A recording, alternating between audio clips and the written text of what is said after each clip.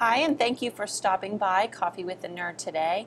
I am presenting today from Movenote, which you can access by typing movenote.com into your address bar.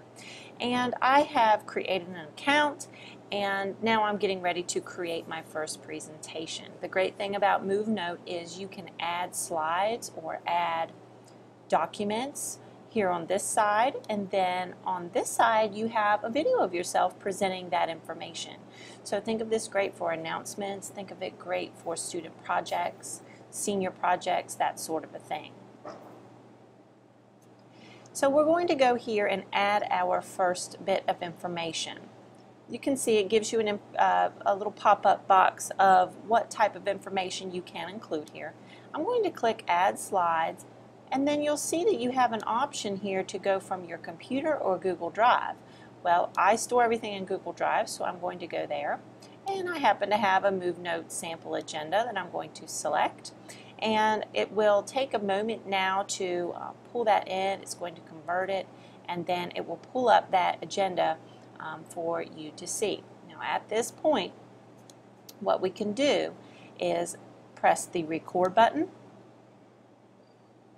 It's counting down, so now it will begin our presentation.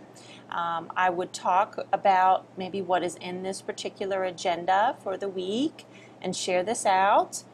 And once I'm finished, I can click pause, and then I get a resume and a save and preview button.